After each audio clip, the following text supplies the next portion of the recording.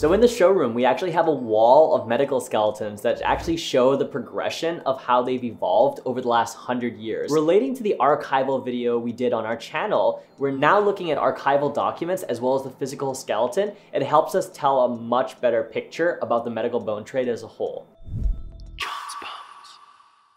So for the focus of today's video, we actually are looking primarily only at fully articulated medical skeletons.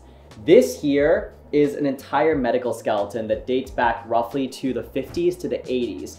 And let's actually look at how we identify the provenance and history of each individual skeleton. Now, when you're looking at a medical skeleton from a historical standpoint, here are some of the key features you need to look at and able to identify it.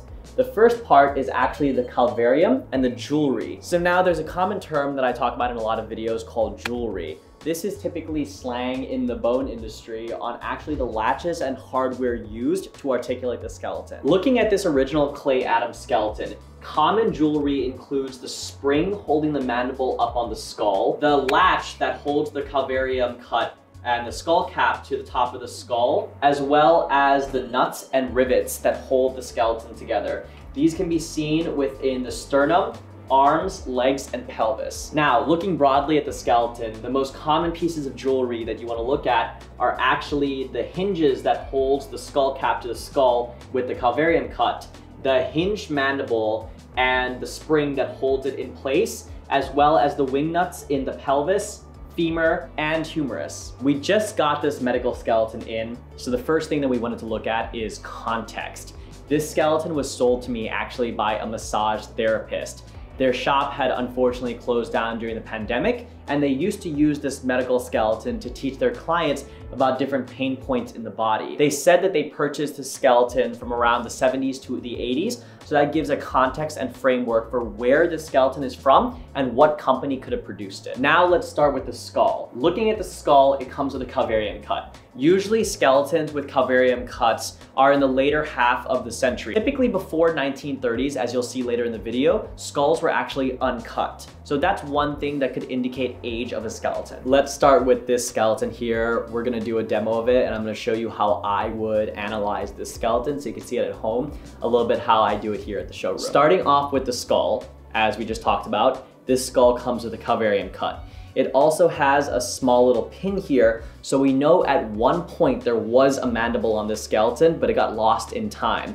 When I actually asked the original owner, they said that even when they purchased it, they didn't have it. If we look here at the latch holding the skull cap on, it's a very stylized latch, and there's only one company that made skulls with this type of latch. So the second I identified it, I almost instantly knew what company produced the skeleton. So I'm gonna speed round a couple of the characteristics of the skull and what we know and don't know. Sometimes if you look at the back of the skull right here, there's oftentimes a maker's mark or stamp that tells me if it was created by the company Clay Adams. This one does not have it, so we can rule that out. And there's no mandible, so that's about as much as we can tell from the skull as well as the calvarium cut and the wing nut right here. So this is what we can tell just from looking at the skull. Let's move on. The next part is actually padding. If we look here in the intervertebral discs, which is what you see between the spine, this is a very distinct color padding that was also only used by one company. We have a skeleton that we'll talk about later in the video that has very distinct black padding within their vertebrae. This was also only done by one company in the 70s. So once we see that in a skeleton, we instantly know what company produced it. This one also has extreme padding between the scapula and the humerus. This is really interesting because most medical skeletons don't have it. This one is quite brittle due to age, so it also tells me a little bit about where the skeleton could be from. Most of the time, felt padding was used from around 1910 to 1940. We start to see a transition to foam later in the 50s. So this kind of puts this skeleton within context of the period. The next thing we want to look at here is actually the costal cartilage. This is the sternum and the ribs, which is both bone, but the parts in between it are actually synthetic on most skeletons. This is called the costal cartilage. Now, if we look here, this one appears to be made out of leather. When identifying skeletons, this is one of the biggest things that we look at when trying to figure out what company produced it, because it's just so stylized for each individual company. This one here is actually checking all the boxes, because if we see this cracking on the sternum, there's only one company that did a shat job making them, and they did not live up to the test of time.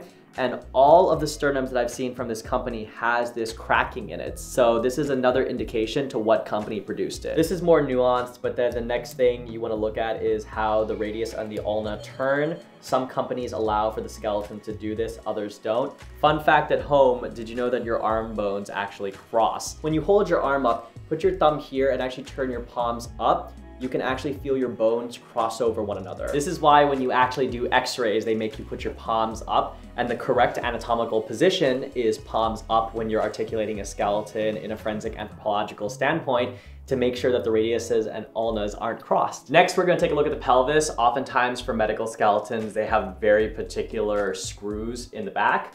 This one is a hexagonal screw with a washer. Some of the older ones that we see from the 19th century, around 1910, use square. Then they eventually do hexagon. We've also seen washers that have 8 sides. So looking at it is very important when identifying where it's from. After this, you want to look at the articulations in the feet and how they actually pin in the feet, as well as how they pin the femur to the tibia. Grand reveal, this is most likely presumed to be a Clay Adams skeleton. I know for a fact that this is a Clay Adams skeleton based on how it was prepared. So looking at all of the different things, Clay Adams sternums have this very stylized preparation that I've only seen documented within their original pieces, as well as a super stylized latch. We actually interviewed an original Clay Adams articulator that used to work on the bone room in the 70s, and she told us a little bit about the styles of how they prepared the skeletons, and it was through this interview it gave us a lot of insight on how to identify who and what prepared the skeleton. So if we look at the pin that's attaching the foot to the tibia and fibula, you can actually see this very stylized circle to it. If we look at this confirmed Clay Adams skeleton, it actually has the exact same pin. This pin here was only used by a couple medical companies and was part of the key deciding factor on identifying this skeleton when I was looking at it. For quick context, I'm receiving my BFA at Parsons School of Design, studying product design.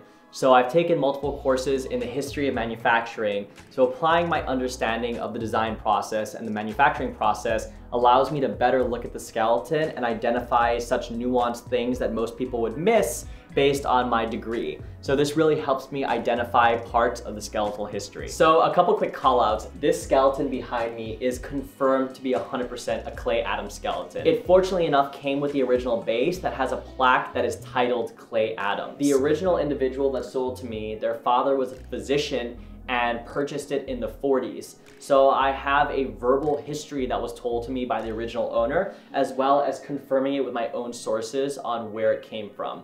But it's almost 100% confirmed with the plaque. Now, one thing I wanted to point out about this is it also has a very stylized latch that's almost one-to-one with the modern Clay Adams piece. And if we look at the screw here, the head has a very stylized circle to it, and it also applies and is the same one on the modern counterpart.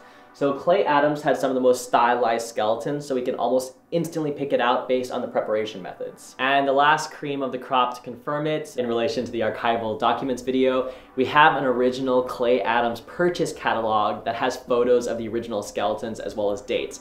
So once again, all we do is compare and contrast here at the business. We are able to confirm this. So to summarize, looking at this entire skeleton, first of all, like and subscribe. To summarize, looking at this entire skeleton, you want to look at the connection points of how the bones were articulated. This is your best chance of actually figuring out what produced the skeleton, if that's something you even care about. But people always like to ask, where do the bones come from? When I tell you where the bones come from, no one cares. So this is the video for anyone that cares.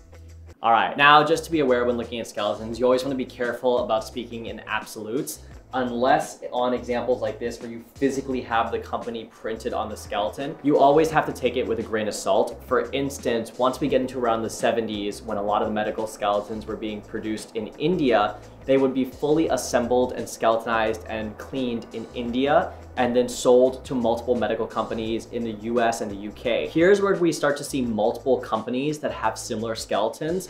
Sometimes they're unique, sometimes they're not. So you always want to be aware of this history when you look at dating the provenance of these pieces. This here is an original Kilgore International catalog, and let's take a look inside real fast. So if we look here in this Kilgore International catalog, they have a fully articulated explanatory skeleton, and it actually has the black intervertebral disc that I described earlier in the video, and a very stylized costal cartilage preparation. So actually comparing and contrasting what we've seen in archival documents with what we know to be true today, we're actually able to figure out more of this information. This skeleton is a fun skeleton because it had severe damage that the previous owner tried to repair. So this piece is not original. So what we have to do in this case is actually identify what is an original piece of metal work, what are the original connections and what aren't. For instance, this femur here is held on with metal wire, but this is actually the original jewelry here.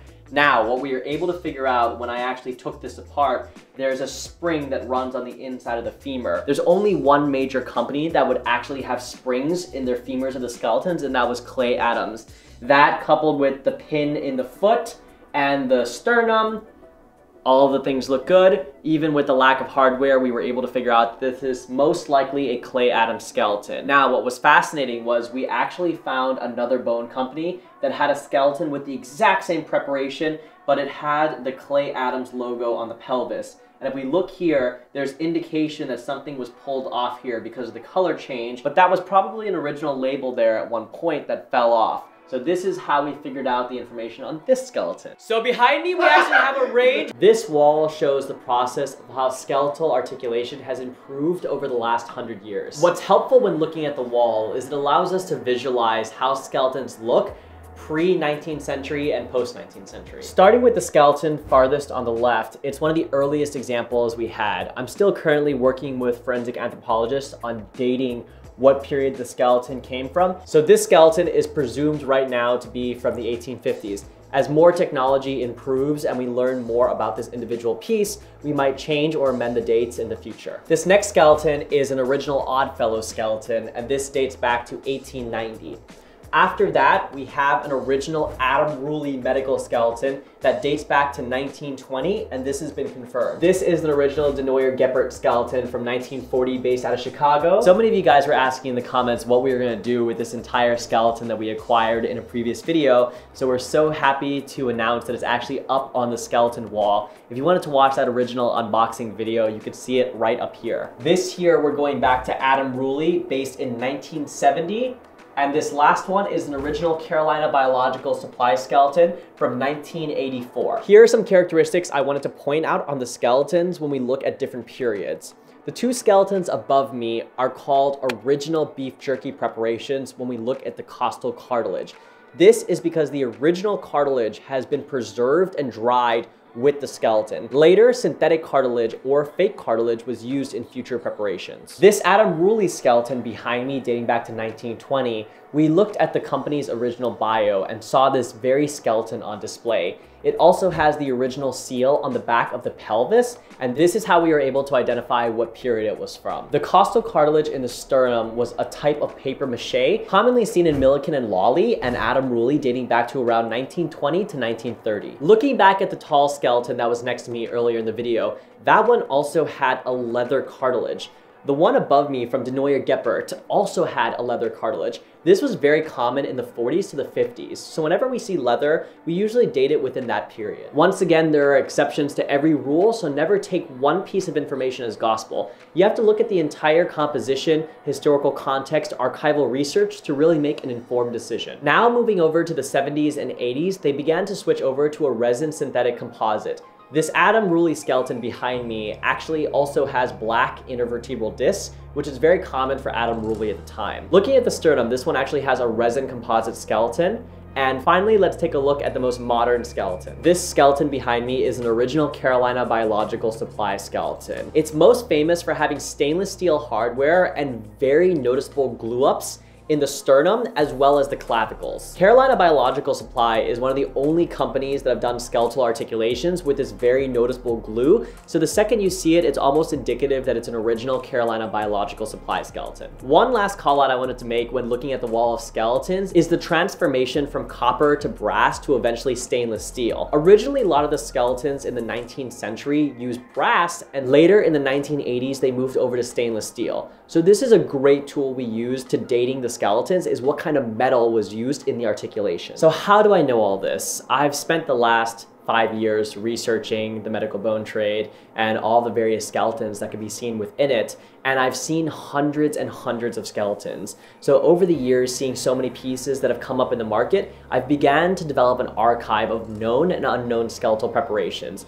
And after seeing so much, I'm able to look at a skeleton and very quickly and competently identify what the producer and possible manufacturer that prepared the skeleton was. But just to absolutely confirm, this is actually a Carolina Biological Supply skeleton pamphlet. It shows some of the original models that they used to sell back in the 80s. Now, if we open it up and take a look on the inside, you can see the exact style of skeleton that's behind me in this catalog. So with the original branding and the one-to-one comparisons, this is how we 100% confirm the history and the provenance. It's once again looking at archival photos and context to uncover it. So that covers how we are able to analyze and identify where a skeleton comes from. Unfortunately enough, within this history, it's been so under-documented. Being able to make more educational video about the history and provenance and some of the companies surrounding this trade is extremely important to us here at John's Bones. Because there's been so little academic work related to actually documenting and archiving these pieces, it's always like uncovering a mystery, trying to figure out where and what period of time this skeleton came from. When it comes to the medical bone trade, there's really two parts of the history: the original sourcing and where the bones went after they were processed. Here at the business, we focus primarily more on the secondary parts of this, on the companies that actually purchased the skeletons and what those companies did with it. This is primarily what we specialize with here at the business, and I hope this inspires you guys to go out and do your own research in the future. And if you ever have any more questions, feel free to comment them below and I'll do my best to respond. So be sure to like and subscribe for more, and ciao everyone.